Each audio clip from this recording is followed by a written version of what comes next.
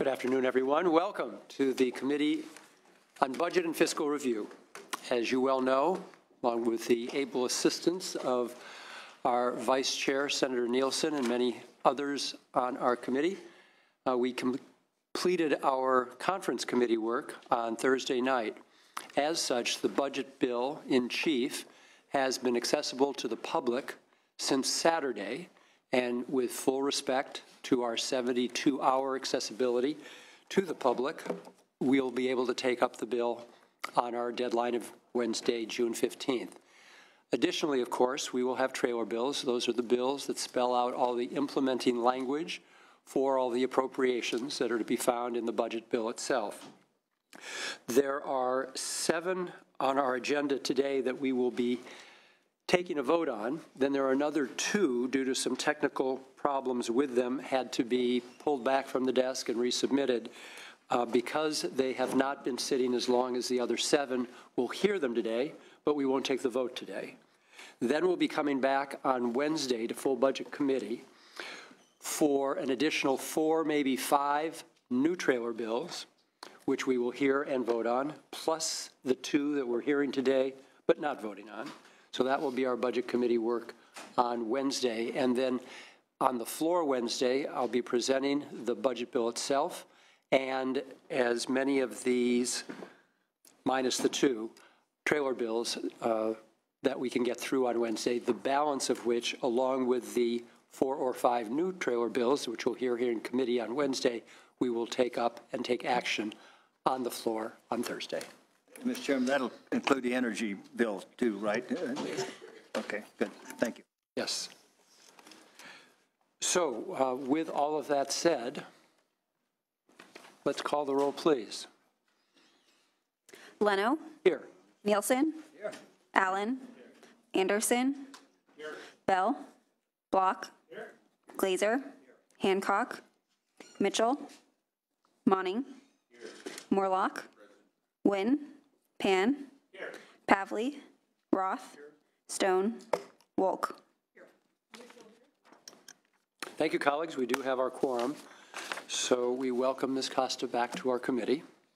And we will begin with AB 1599, which is the Budget Act of 2015.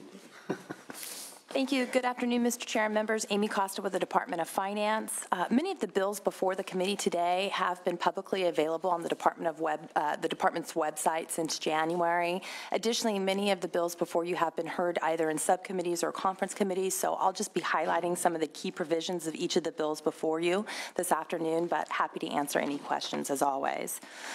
As the chair noted, AB 1599 is the supplemental appropriation bill for the current year and provides an augmentation of $50.1 million general fund and $40.3 million unallocated special funds to address a few unanticipated costs in the current year. $40.1 million general fund is to the Department of Corrections and Rehabilitation for various unanticipated costs, including increased janitorial services at the California Healthcare Facility, increased pharmaceutical costs, and population-related health care costs. The second item is $7,580 general fund to reimburse Mariposa County related to a homicide trial. The third item is $40.3 million unallocated special funds to the Department of Healthcare Services for the increased long-term care fee revenue expenditures. With that, I'm happy to answer any questions. Thank you, Ms. Costa. Any questions from the committee? Do we have any public comment? So this, again, just adjusts the current year budget, recognizing unintended expenditures that we now face. Take a motion from Senator Wolk, and we'll call the roll. Leno? Aye. Nielsen? Aye. Allen? Anderson? Aye. Bell? Block? Aye. Glazer? Aye. Hancock? Aye. Mitchell? Aye. Monning? Aye. Morlock? Aye. Wynn? Aye. Pan? Aye. Pavley? Roth? Aye. Stone? Aye. Wolk?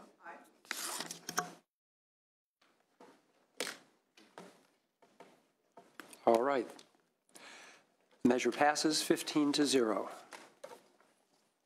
Our next item is AB 1600, which is our education trailer bill. Thank you, Mr. Chair. AB 1600 is the education trailer bill. It makes statutory changes related to childcare, preschool, and the K-14 education system. Again, I'll highlight just a couple of the higher level items in this particular trailer bill. This bill provides $2.9 billion, Proposition 98 General Fund, for the transition to the local control funding formula in the 2016-17 fiscal year. It provides $1.1 billion one time and another $141 million reappropriated Proposition 98 General Fund savings for local discretionary needs and priorities, as well as to pay down the state's outstanding K-14 mandate liability. This bill also provides $200 million one-time Proposition 98 General Fund to establish the College Readiness Block Grant. Additionally, this bill provides increased reimbursement rates for child care providers, as well as identifies the intent of the legislature to make future increases to provider reimbursement rates to the extent funding is available. Lastly, the bill also provides $20 million one-time Proposition 98 General Fund to create the Charter School Startup Grant Program to allocate funding to support startup costs for new charter schools. Those are some of the highlights. Obviously, the bill does many more things, and we're here to answer any questions. Okay, thank you.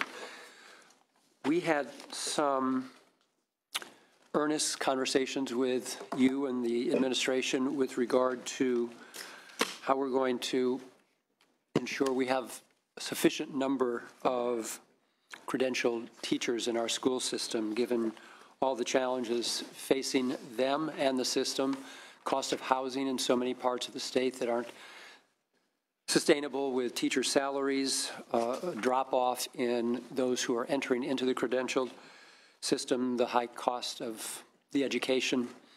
And we had a slightly different approach from the governor. Could you just walk us through some of the teacher-related packages? I think, for example, the $20 million in one time for the classified employee teacher credentialing program, the $10 million to the Commission on Teacher Credentialing, and then also establishing the California Center for Teaching Careers. Absolutely. We did propose a number of items related to increasing the pipeline for teacher preparation, and as part of the final conference compromise, we do have a number of items both that the administration put forward as well as the legislature. As you noted, there is $20 million provided one time within Prop 98 for 5 years to establish the California Classified School Employees Credentialing Program and to provide grants to the K-12 school districts to support recruitment of non-certified school employees to participate in teacher credentialing programs. There's also $10 million, and this was part of our proposal, in non-Prop 98 General Fund for the Integrated Teacher Preparation Grant Program, and this would provide competitive grants both to public and private universities to offer an integrated teacher credentialing program within 4 years. So you'd be able to get your bachelor's degree as well as a credential within the 4-year time period. The bill also provides $5 million one-time Proposition 98 for a multi-year competitive grant to establish and operate the California Center on Teaching Careers, and that's really a website and social media to help recruit individuals into the teaching profession and to let them understand the different teaching job opportunities that are available. Do we have an actual identified number as to how many teachers we're going to need in the years to come, and to what degree this package will get us there, and what else we may need to be doing in the future?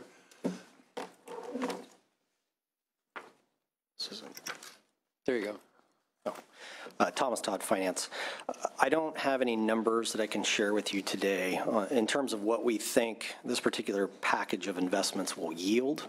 Those are conversations that we will continue to have both with the Commission on Teacher Credentialing as well as the Department of Ed. It would be purely speculative for me to throw out any kind of figures right now about what this will actually do in terms of how many folks we might bring on as a result of these investments.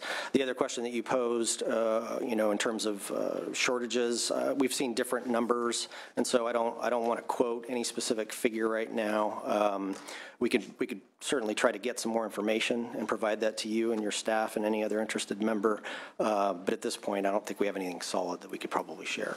Ms. Costa? Yes, I would note there are perennial areas of teacher shortage in the state, which include special education, mathematics, and science, and so we definitely think that these programmatic augmentations will help in those areas.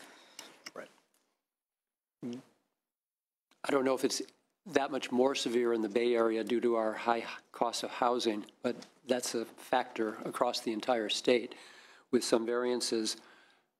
So I don't know if I'm imagining that the problem's greater than it is, but I think that if we can, and I think we have agreed, given that we're investing some significant amounts of money for this purpose, that to be effective, aside from just making an investment, that we need to know, one, a little more clearly what the problem is.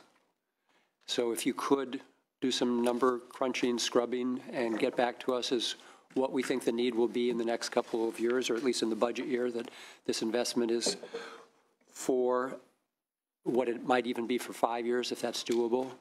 And then I think it would be helpful for us to get a clearer idea of how far this particular investment, combination of investments, will get us toward that goal. Because otherwise, I think we're going to be operating somewhat in the dark. And this goes without saying, such a crucial, it is. It's our investment. Our educational system is its teachers. So somehow or other, I think we've got to get some greater clarity on the fact of the problem, the details of the problem, and to what degree this investment will get us there, so that we can then start looking ahead to figure out what more we need to do, because this just can't remain unattended. Yeah, I assure you that we ourselves, the administration, want a better sense for what this investment will actually yield. Absolutely. Okay, so if you could share that with us when you have that determination. And then going back to early care and education, I've had some conversations with some of my colleagues that the reimbursement schedules are so complex the way they are, and they're about to get even more complex. And there's going to be some responsibility on the providers themselves as to which way they turn for their reimbursement. Number one, do we think this is something that most people can digest? I'm having trouble enough myself. There will be an exam later, everybody, so pay attention. And how are we, is there any belief or suggestion that there should be some assistance to the providers to help them maneuver their way through all of this, which I could likely fall to the counties, but how are we going to either work with the counties, incentivize the counties to better translate what we're doing here? I would note it is complex. We've had many conversations both in conference committee as well as in the subcommittees about the complexity of the rate structure for childcare in the state. And our belief is that these increased rates will help address the new minimum wage that we've adopted here in the state. And I'll defer to my colleague Erica on the technical assistance that might be forthcoming. Erica Lee with the Department of Finance. The administration is very interested in having conversations about simplifying the rate structure, and I think we've begun down that path during this budget cycle. So we look forward to continue having those conversations with stakeholders to essentially reform the rate structure system, but also to work with stakeholders to make sure that it makes sense.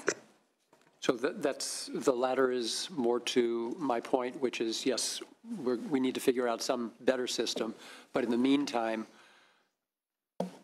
is there any plan to be of assistance to those who are doing the work but may not have the opportunity to grasp all that we're doing here?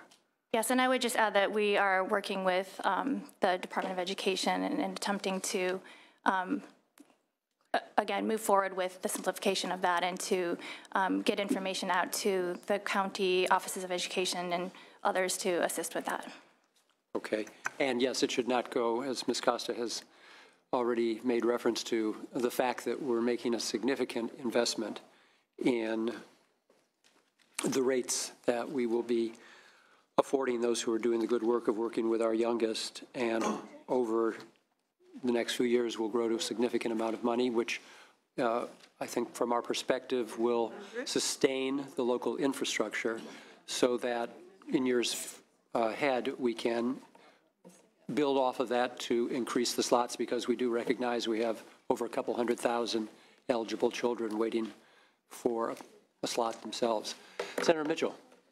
Thank you, Mr. Chair. I just wanted to clarify, after our briefing, I got clarification from staff, and it really will be the responsibility of the Department of Education in their communication to providers and to AP agencies. And so it's our hope that that communication is as clear and succinct as can be, because sometimes it is not. And so I appreciate hearing from the administration that they'll be working with the advocate community to really try to make sure that we are very clear in terms of what the options are. And so it's not the county, sir, it's the Department of Education who has responsibility to write those, not all county letters, but whatever the equivalent is. They're the memos outlining the change in policy. And so making sure that those are clear as possible will be very helpful in what will undoubtedly be good news yet confusing. Thank you. Thank you, Senator Mitchell. Senator Nguyen, and then I want to. Okay. Senator Nguyen, followed by Senator Nielsen. Thank you, Mr. Chairman. I have a comment and I also have a question. I'm very happy to see that the budget included funding for the college readiness block grant. So I just have one question, just to make sure that I understood it correctly. So in the original proposal, SB 1050 has this aid was only available to schools with 75% of students that are qualified for free and reduced lunch, English learners, and foster care. I support SB 1050. Because I believe that we need to help these students, but I also recognize that it is important to help any student in this category, regardless of the school they attend. So is the budget trailer limited to those high concentrated schools, or are we providing assistance to all schools that serve these children or students? To answer the question, it's all students, so all unduplicated students in all of those schools in grades 9 to 12. That's what we're targeting with this money. Great, perfect, thank you. And then just a comment, Mr. Chairman. As part of the Women's Caucus, I'm very proud and happy that we were able to help secure more than $500 million multi-year investment for childcare and preschool. As a mother myself with 2 preschool children, I know all too well how expensive putting your child through daycare today. If you live in an urban area like me in Orange County, that cost becomes so burdensome that some families cannot afford to own a home due to how much childcare will cost them. So both of these issues have been very important to me and my community, and so I'm very glad that the legislature is finally addressing the growing gaps between income, living costs, and allowing individuals and younger families like myself be able to start a family and also be able to have children and be able to live in where they want to in the state of California. So thank you, Mr. Chairman. Thank you, Senator Nguyen. Senator Nielsen. I noticed that the third year in a row now that we're not going to be doing any testing in our K-12. Do we have any plans, the administration, going ahead to resume some testing so our parents can quantify the success of public education? Senator Nielsen, we're still in a bit of a transition phase, so you're right. We have transitioned to Common Core aligned tests in both English language arts and mathematics. We are also on the cusp of adopting an evaluation rubric, which will allow schools to assess where they are in meeting benchmarks in those areas plus other areas. And as part of that, what the state board is doing is they're going to be aligning essentially our accountability system with the new federal accountability system, so that moving forward we have a more transparent system that is integrated. In other words, under the previous structure we had a separate federal accountability system and a state accountability system. Moving forward, those two systems will be married. And so in 17-18, the evaluation rubrics will be adopted, will be in use, and as part of that, as moving into that next year, we will be districts will actually be using that evaluation rubric to assess where students are, and we will actually start holding them accountable, obviously, for where students are beginning in 17-18 and moving forward. So we're very close to the point where folks were the assessments, student assessments, not just limited to test scores, obviously, because under the new federal law, it's a multifaceted system. We're not just going to look at a single test score, but we're going to look at a variety of other different measures, suspension rates, dropout rates, things like that. And so the board is in the process of developing that entire accountability system right now. It's slated for final adoption at their September meeting, so we're getting very close. We're still in a bit of a transition phase, though. Will a majority or any large portion be subjective rather than, say, quantitative or test-based? Within the broader LCAP itself, there are certainly measures that are more qualitative in nature, but the 5 core measures that the board is working to develop right now that align themselves with the new ESSA, the new federal accountability system, lend themselves to metrics and quantification. Understood. The administration is now proposing to cut the CTE from 400 to 300. Is that based on some particular reason, ADA or whatever? No, so this actually goes back to last year's budget. So when we put together last year's budget, the administration and the legislature came to an agreement on a $900 million investment over 3 years. And so the way it works is at the state level, that phases down. So it started last year at $400 million. This year, 16-17, it'll be $300 million, and then it phases down to $200 million in 17-18. Each year that the state's investment phases down, there is a matching requirement as part of this program, as you may know, and that requires an incremental increase in the local share so that you're actually spending the same amount in any given year.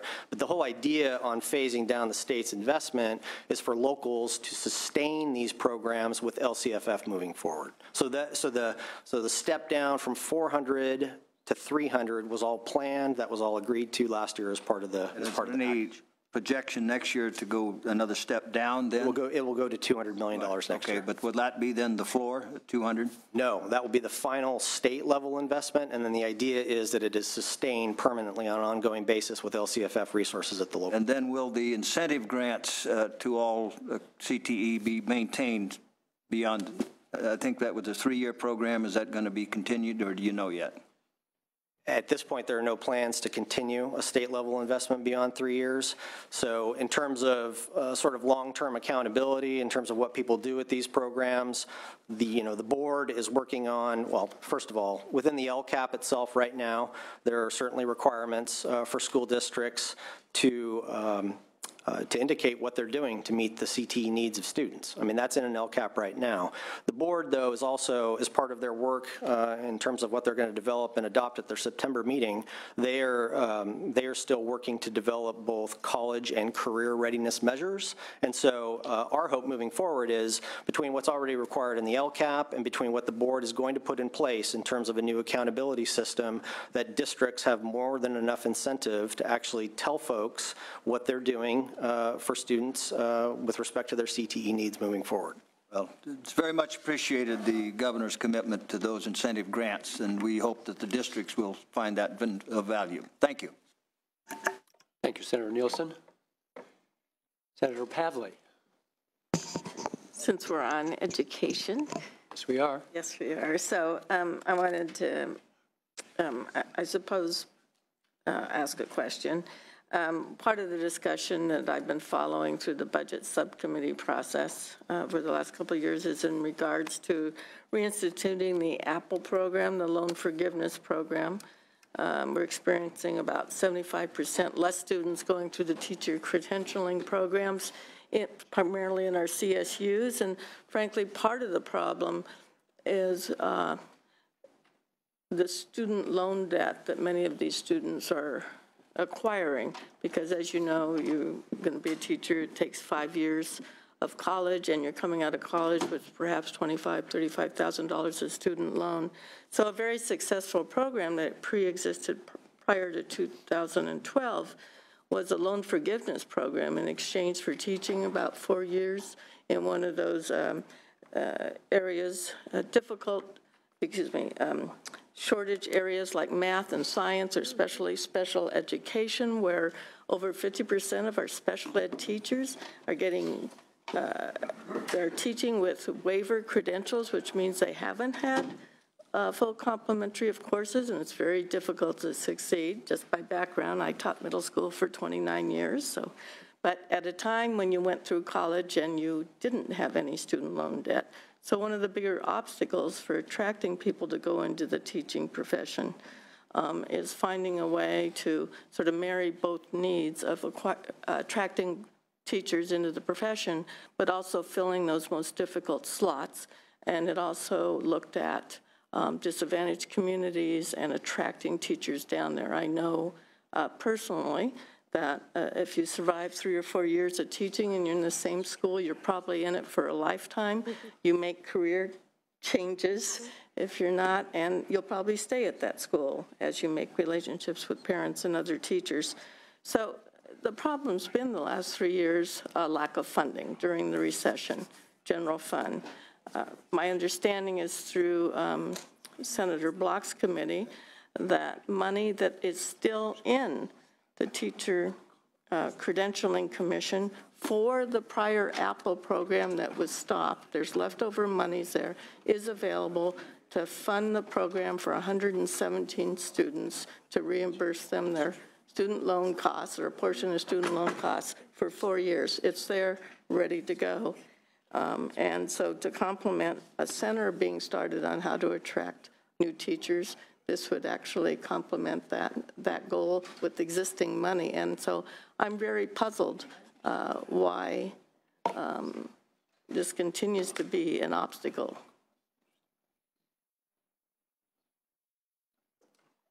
With existing money in an existing account for that specific purpose. Senator Pavley, I was not actually aware of the dollars that were still left within the account. I'm certainly happy to take a look at that and get back to you. I'm not. So, no, go ahead, sorry. No, I was looking at Senator Block because it came out through his subcommittee process and he's brought it up 3 or 4 times. Senator Block? Yeah, thank you, Mr. Chair. Yes, in sub 1, we did in fact approve this expenditure, which was as Senator Pavley says, to use funding that had already been allocated to the program but had not been expended yet. And once it went from our committee with approval to conference committee, it disappeared. I'm not sure why. Someone from conference would have to tell us. So, Ms. Costa, you're certainly welcome to weigh in, but my memory of it is that through the negotiations with the administration, there was not an interest, and I'm not sure how the balance in the account plays into this determination, but that there were some concerns with the efficacy of the program, that was it the best way to continue going, but I'll let the administration defend itself. I would just note, and we're happy to look at the balance of the account going forward, I would note that this is a unique program in that you pay people in arrears. So it's actually after they've gone through, you are forgiving their loan after they've completed school. And I think from the administration's perspective, and we have long talked about this really more in the higher ed realm, we're interested in lowering the overall cost of going to college. And so our proposal for the $10 million would consolidate the bachelor's with the teaching credential as something that we would like to pursue going forward. We're happy to come back to the committee with more information on any remaining balances within that account. Thank you, Ms. Costa. So that was a bit of the nature of the debate. And I'm just reminded that whatever monies were left in the account, and if you could get us that figure, that they have already been reverted back to the general fund.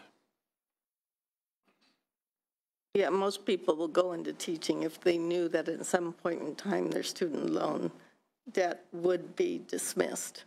So I know it's not up front, but if you knew that if you did 5 years out there, your student loan debt would be cut in half, I think that's an incentive. That's the whole nature of the program, and I would agree with you that there is an incentive for the concept being a win-win. The debt gets taken care of, and we get a credentialed teacher in a school in need of one. Well, beginning teacher salary, as we know, are $40,000. If you have $30,000 in student loan, you're counseled to not go into teaching. Yes. Senator Block. One reason the Apple program has been particularly good is that a lot of students don't make a decision to go into teaching until they're well into their college experience. They may be 2 or 3 years in taking courses in, say, the history department or in the English department, and then decide they would like to go and get the additional credential year and teach. At that point, they've already racked up debt. So you can't really cover that in advance. When they know, and I was a dean in a college of education, and when I would tell students, look, if you go into teaching, you're an A student in history, A student in English. If you go into teaching and you teach in an area of high need, geographic area of high need, or a discipline of high need, you can get much of the loans you've taken out forgiven. And that was a great way to get students already engaged in higher education, much of the way through their degree process, to turn to education as a career. And once they're there, and they had to complete 5 years to get the loans completely forgiven, many of them were committed and still are teaching to this day. And by the way, it's not in lieu of the program, the $10 million, I think, set aside for collapsing a program from 5-year to 4-year. I think that's a great idea. That and this together would certainly produce more teachers for us. Thank you, Senator Block. So again, greater clarification of the nature of the debate, which has already been decided. So thank you, Senator Pavlik, for not only all that background information, but your commitment and determination to see some furtherance of Apple. Are there any other questions that we have? Yes, Senator Morlock. Thank you, Mr. Chair. This is probably budget dust, but I didn't get a satisfactory answer in sub 1, and it's this additional $3.5 million funding to the Exploratorium in San Francisco, which I have been to when my children were of the right age, and we really enjoyed the facility. But I'm seeing from our briefing that it's to provide statewide professional development and resources for the implementation of the next generation science standards. And it seems to me creating standards of this nature would maybe be 1/10 of the cost, like $350,000. And so I'm a little confused as to what we're paying for and what we're getting. But I'm also a little confused that we have so many other fine children's science museums up and down the state. San Diego, we have Balboa Park, Orange County Discovery. Los Angeles, we have Exposition Park. And so I'm just kind of wondering about the no better, no worse. So I never got a good answer on this one. So I'm just curious if someone could help me out. So we'll try it again. This was in the governor's budget, and it will provide grants throughout the state of California, including many of the institutions you've just mentioned, but I'm going to let finance give you greater detail here. Sure. So, Senator Morlock, I think we think that the $3.5 million investment is a very reasonable investment at that level. You know, the Exploratorium has a pretty long history of engaging in this kind of work, and they actually have a scale that would allow them to reach all up and down the state. And so I think given their track record with these programs, and given the scale and the relationships that they have with a number of county offices up and down the state, we actually thought that they were perfectly suited to do this work. I think one of the issues that was raised in the subcommittee, to your other point, is that there are certainly other people that are in a position to provide this. You know, there are science centers in different areas of the state that could certainly do this. And so it was, you know, without prejudice to any of the rest of them, we just knew that this particular establishment had a long history engaging in this work. They actually used to receive some funding in the annual budget bill to do this work. And so we thought that they were just particularly well suited to pick up and start again. And just could you confirm the chairman's comment that grants go to other? So the $3.5 million will actually go to the Exploratorium. It will actually pay for people to come to the Exploratorium in some cases, but it will actually provide money for them through internet and other sources to reach out and provide professional development remotely. So some of it in-house, some of it remotely. All money goes to the Exploratorium, and they will pay for the costs and help defray the costs, essentially, for faculty from all around the state to come to the Exploratorium to some extent, but also receive training and materials remotely. Thank you. Thank you, Mr. Chair. I hope that Slightly better answers your question. Good. All right. Thanks for letting me get into the minutia, Mr. Chair. That's what we're here for. That's what trailer bills are all about. Any other questions?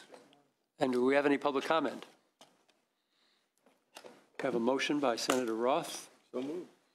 This is our education trailer bill, AB 1600. We have a motion. Call the roll, please. The motion is do pass. Leno, Aye.